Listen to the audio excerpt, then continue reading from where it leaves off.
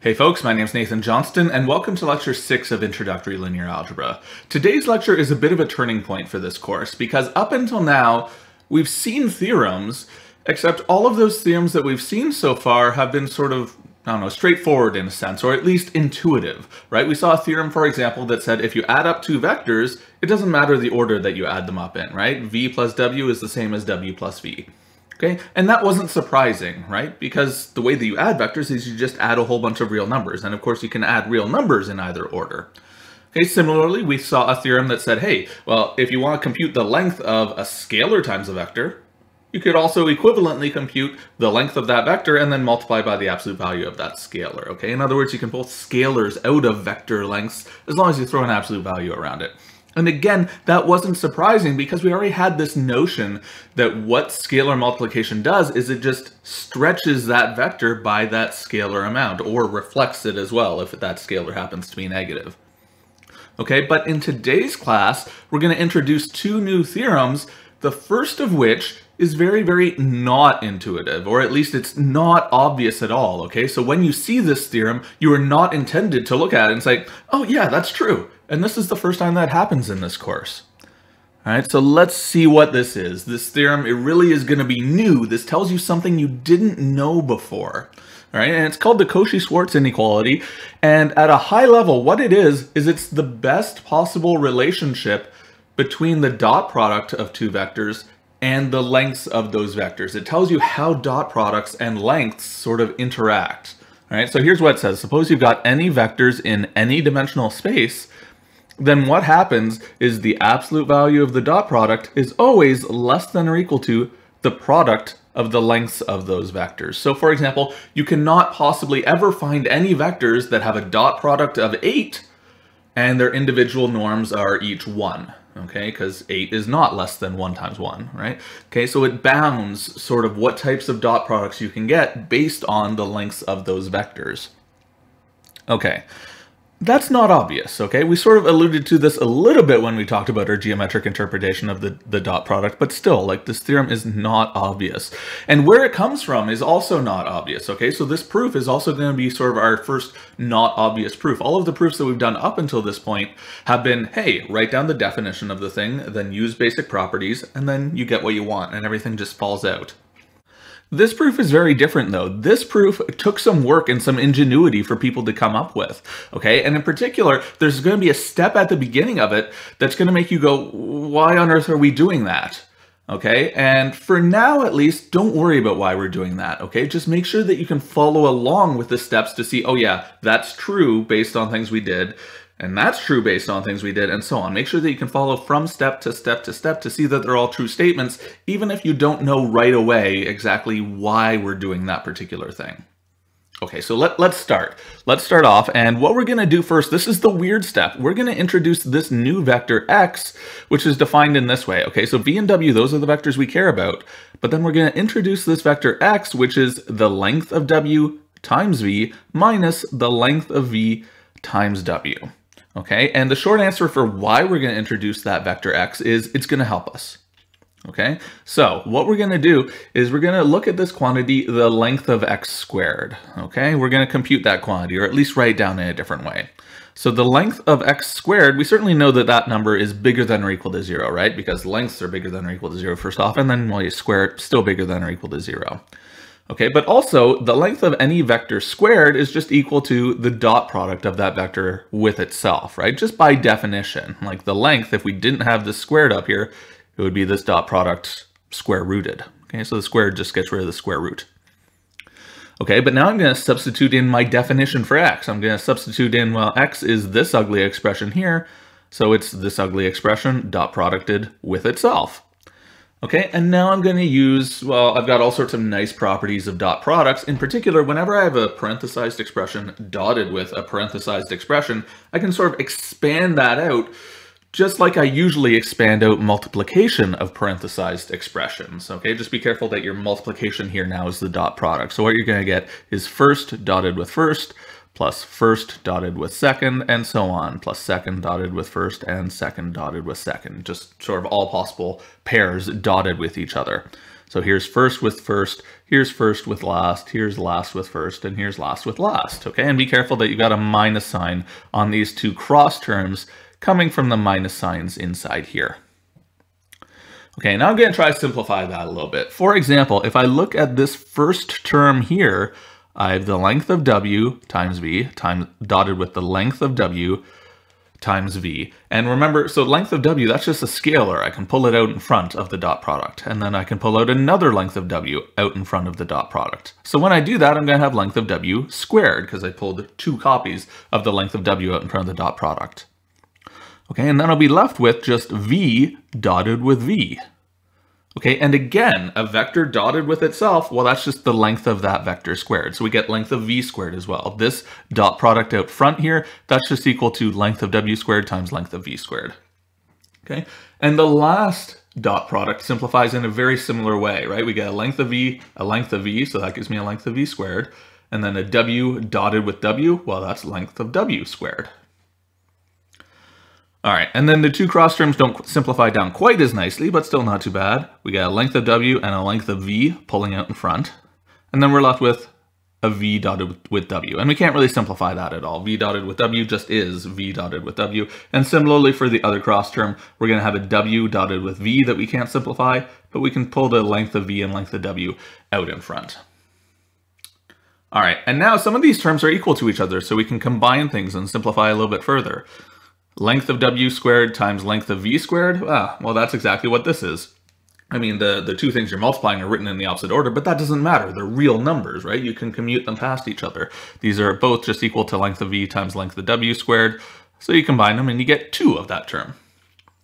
Okay, and similarly, these two cross terms are equal to each other as well. They each have a length of v times a length of w times a v dot w. Remember, the dot product is commutative. V dot w is the same as w dot v. Right? So we can combine those two cross terms into 2 times the cross term. Great. So what this tells us is it tells us this expression over here, well, it's equal to all of these other expressions. In particular, it's equal to this length squared. So this expression must be bigger than or equal to 0. This expression here is bigger than or equal to 0. And that's the Cauchy-Schwarz inequality, actually, okay? After we simplify and rearrange things a little bit, that'll give us the Cauchy-Schwarz inequality. So let's see how this works. Okay, so what we're going to do is we're going to take that expression that I just wrote down. Okay, we know this thing is bigger than or equal to 0. We're going to divide by 2 first, because that has no bearing on being bigger than or equal to 0. And then we're going to move this term over to the other side so that it becomes positive. Okay, and after we do those two things, what we've got is this inequality here, right? This length of v squared times length of w squared, that's coming from here. We divided away the 2. And then length of v times length of w times the dot product, well, that's coming from here. We moved it to the other side and divided by 2. All right, so after we divide by 2 and rearrange, we get that expression there. And now what we're going to do is we're going to cancel out some things, right? I've got a length of v in both sides, and I've got a length of w on both sides. So I'm going to cancel out those two common terms. And when I do that, I'm going to have just I'm just going to have the dot product of v with w on the left, and I'm going to have just one copy of the length of v and the length of w on the right. The squareds go away. Okay, and that, I mean, that's the Cauchy-Schwarz inequality. Almost, okay? We've sort of proved 99% of the Cauchy-Schwarz inequality there. I sort of cheated a little bit in 2 ways. So maybe this is a good spot to pause the video and think if you can figure out what are the 2 different things that I've cheated on in this proof. There are 2 things I glossed over. They're fairly minor details, but they're still things that we have to address.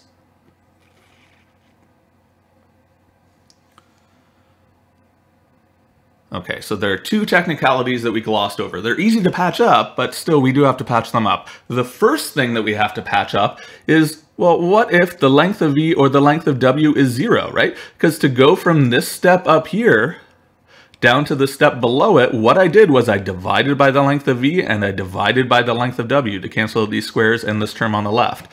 But if either of those lengths is 0, I can't do that division. Okay, so how do I fix that up? Well, the way that I fix that up is I just consider these 2 cases separately. Okay, so this argument works fine as long as all the lengths are non-zero. And if the lengths are 0, then I just notice that, hey, yeah, if the lengths are 0, then this inequality is trivial, right? Because if the lengths are 0, then the vector is 0. And then this inequality is just going to be saying, oh, well, 0 is less than or equal to 0. And that's true. Okay, so the Cauchy-Schwarz inequality is still true in that case. If either of the vectors is the 0 vector, yeah, it's just saying that 0 is less than or equal to 0, which is true. So it's fine in that case. All right, but you do have to consider that separate case when the lengths or the vectors are 0. All right, and the other technicality is, well, in the original statement of the Cauchy-Schwarz inequality, I did not have just the dot product of v with w is less than the product of the lengths. I had an absolute value here. I had the absolute value of the dot product of v with w is less than the product of the lengths. So where did that absolute value go? I've got to sort of deal with that as well. How do I get that absolute value in there? Okay, and the thing to notice here is that, well, the absolute value of some real number is less than or equal to some positive quantity if and only if plus or minus that real number is less than or equal to the quantity on the right. Okay, so here I showed that plus the dot product is less than or equal to the quantity. I also need to show that negative of the dot product, so negative v dot w is less than or equal to this product over here on the right. Okay, and fortunately, we don't need to do too much extra work to show that that's true. If you want to get a negative over here with the same right-hand side, you can just replace all of the w's by minus w's, or all of the v's by minus v's, doesn't matter either way. Okay, if I replace all of the w's by minus w's, then what happens is, well, I can pull the minus sign out in front on the left, and I'll get minus v dot w, and on the right, the length of minus w is just equal to the length of w itself. Okay, so nothing changes on the right. So I get the same upper bound, so then I can slap absolute values on and I'm done. Okay, so again, I'm sort of glossing over that and not going into great detail just because it's a minor technicality. I'm just pointing out that yes, it is something that you can deal with. Okay, so the point of that proof, again, like your focus at this point in the course should be making sure that you can follow the steps in that proof. Don't worry about if you could come up with that proof. Okay, because that's not expected of you at this point, okay? There's sort of this magic step at the start where we said, oh, hey, let's let x be this and then consider this quantity over here, this inequality on the left. Why did people do that? Because people stared at this problem for a really long time and then they finally found a method that actually worked. Okay, that's not something that's expected of you yet.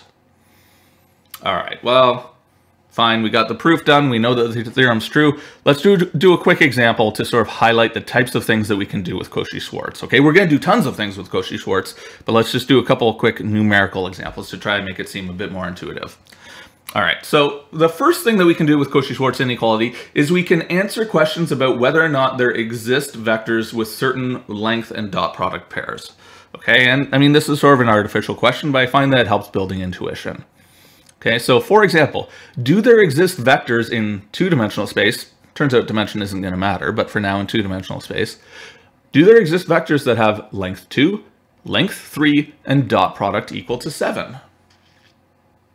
Okay, and very quickly, you should be able to see that no, that can't possibly happen. There's a problem here because if we use the Cauchy-Schwarz inequality, well, Cauchy-Schwarz inequality says the dot product is going to be less than or equal to the product of the lengths. What is the dot product though? Well, the dot product is 7, just copying it down from up above. And what is the product of the lengths? Well, it's 2 times 3, which is 6. Okay, so the Cauchy-Schwarz inequality, if these vectors existed, would then tell us that 7 is less than or equal to 6, which is, of course, a load of crap. So no, those vectors, they don't exist. There are no vectors that have length 2 and 3 and dot product equal to 7. All right, well, how about we tweak it up a little bit? How about we change it? Do there instead exist vectors v and w such that their lengths are 2 and 3, and this time their dot product is 5? Okay, and this somehow doesn't seem as wrong, right? Because, I mean, all that's going to change is we're going to have a 5 on the left-hand side here now instead of a 7. And yeah, 5 is less than or equal to 6, so that's okay. Cauchy-Schwarz is not violated. And it turns out, whenever Cauchy-Schwarz is not violated, yeah, you can find vectors that do that. You can find vectors with those particular length and dot product combinations. Okay, so let's sort of see how you do that. Okay, how can we find vectors that have these properties here? Well, sort of focus on one piece at a time. I'm going to first construct a vector v that has the right length. Okay, it turns out you have a lot of freedom here. There are actually lots of vectors v and w with these properties. So I'm just going to construct sort of the simplest vector that I can, v, that has the right length. How about the vector 2, 0? That certainly has length 2. All right, so great. This first part is satisfied. V has the right length. Let's focus on the dot product next. Let's find a vector w that has dot product equal to 5 when I dot it with v here? Okay, well, to make that dot product equal to 5, I just have to throw 5 halves into the first entry of w. And I haven't even specified the second entry of w yet, because whatever it is, it's going to multiply by 0 when I do the dot product. Okay, so no matter what I put in this entry on the right-hand side of w, it'll have dot product equal to 5 with v. Okay, so now this first part and the second part are both satisfied. Okay, and then the last thing I need to do is I need to fill in the second entry of w so that the length of w is right, and then that'll give me all 3 pieces of information. So I just need to fill in whatever number I can here to make the length of w actually equal to 3. And then that's just a little bit of a calculation. It turns out root 11 divided by 2 works, right? Because then, I mean, if you take these entries, square them, add them up, and then square root at the end of the day, you'll find out that you get length of 3. All right, so those 2 vectors work. They have the desired length and dot product combinations. Okay, so the Cauchy-Schwarz inequality, really, it's sort of the best relationship between the dot product and the lengths that exist. Whenever the Cauchy-Schwarz inequality is satisfied, you can find vectors with those properties. And whenever it's not satisfied, you can't find vectors with those properties. All right. So for our purposes, though, the reason for introducing the Cauchy-Schwarz inequality is it's going to help us prove lots of other theorems throughout this course. Okay, and the first theorem that it's going to help us prove is something called the triangle inequality. And what it is it's the statement that the length of a sum of 2 vectors is always less than or equal to the sum of their individual lengths. Okay, so first off, one thing I really want to emphasize here is students sometimes they want to throw an equality here. Sometimes they want to say that the length of a sum of 2 vectors is equal to the sum of the lengths, and that's not true. This is the best you can do, okay? You can say that it's less than or equal to, you cannot say that it's equal to. Okay, and when we think about it geometrically, that'll be a bit more clear. What is this theorem saying geometrically? What is this inequality? Well, the reason that it's called the triangle inequality is because the picture associated with this theorem is a triangle, right? If I draw these 2 vectors v and w head to tail, then remember the sum of them, right, v plus w, is the vector that goes from the tail of v all the way to the head of w. It's the other side of that triangle. All right, then what this theorem is saying is that the length of this vector is never bigger than this length plus this length, okay? And that is hopefully a little bit more intuitive. And hopefully now you believe, yeah, okay, you should not have equality there, right? The length of this vector doesn't equal the length of these other 2 vectors added up, because you sort of have this bend here, right? Like this distance here is shorter than this distance plus this distance. Okay, and that's really another way of thinking about this theorem. One way of interpreting this theorem is as saying that the shortest path between 2 points is a straight line. Okay, certainly this is something that you know and something that you've known for years and years and years, but you've probably never actually proved it up until now. So this is our first mathematical proof of the statement that the shortest path between 2 points is a straight line. Like if you want to get from the origin up to this point up here, well, going that path, that's not optimal, because just going directly there is shorter. That's what this inequality says.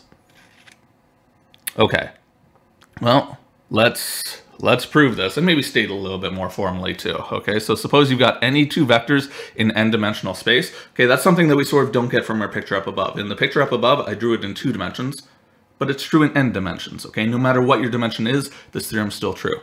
Then what the theorem says is, well, exactly what we wrote down before. The length of a sum is less than or equal to the sum of the lengths. All right, so how do we prove this theorem? Again, it's a little tricky, but hopefully more intuitive than the Cauchy-Schwarz inequality at least. Okay, so here's what we do. We start off with the length that we care about, the length of v plus w. And I'm going to square it just to get rid of the square roots that would be all throughout the proof. Okay, it doesn't actually matter. You don't have to square it. It just makes the proof cleaner. All right, so I'm going to start off with the length that we care about squared. And when I do that, remember, length of a vector squared is equal to the dot product with itself. So this is v plus w dotted with v plus w. Okay, and again, we have nice properties of the dot product, so we can expand this out using like our FOIL or whatever. We've talked about this property before. You just do first dot product with first plus first dot product with second, and so on. And you end up getting this expression here, right? This v dot v and a w dot w gives this last term, and then 2 cross terms that are equal to each other, okay? All right, now, what I'm going to do is I'm going to try to simplify this and turn everything back into norms now, okay? Or sorry, lengths now, okay? So v dot v, that's just the length of v squared, and w dot w, that's the length of w squared. This dot product in the middle, though, that is not a length, okay? There doesn't seem to be an obvious way to turn that into a length, okay? Because in general, I mean, that's not equal to anything involving the lengths of v and w, but thanks to the Cauchy-Schwarz inequality, we do know that this dot product in the middle is less than or equal to this product of lengths down here. So that's our way of turning the dot product into something just involving lengths. We use the Cauchy-Schwarz inequality, except the trade-off is we don't have equals anymore on the left. We just have less than or equal to, because that's what the Cauchy-Schwarz inequality says. Its dot product is less than product of lengths. Okay, but the nice thing is now, this expression here, now we can factor that, okay? This over here, I mean, here's length, here's a length, here's a length, here's a length. I claim that's just equal to this expression here, the length of v plus the length of w all squared. Okay, and this is something that you know. I mean, maybe the notation and everything is still new to you, but like if you ever have a real number plus a real number all squared, well, like how do you expand that out? Well, it's the first number squared plus 2 times the cross term plus the second number squared. That's exactly what's going on here, right? These lengths, those are all just real numbers, so you can use all of your standard real number tricks on them, okay? And then we're done, right? That tells us that, hey, this quantity squared is less than or equal to this quantity squared. So if you just take the square roots of both sides now, you get exactly the inequality that we want. You get length of v plus w is less than or equal to length of v plus length of w. All right, so that's our first application of the Cauchy-Schwarz inequality. It let us prove this theorem here, okay, this triangle inequality. And I mean, it's maybe a worthwhile exercise. Try to go through and prove this inequality directly, like write down the definition of the length of v plus w and the length of v and the length of w, and try to show this inequality directly. And I can pretty much guarantee you will get stuck. Okay, if you try to prove things directly from the definition, this is actually extraordinarily hard. So the Cauchy-Schwarz inequality, like it sort of gets us around that hard. It sort of does the hard step in this proof for us. Okay, anyway, so that's enough about the Cauchy-Schwarz and triangle inequality for today. In the next lecture, we're going to see another application of the Cauchy-Schwarz inequality, and that's going to be, it lets us define the angle between vectors in arbitrary dimensional spaces as well. So I'll see you next class for that.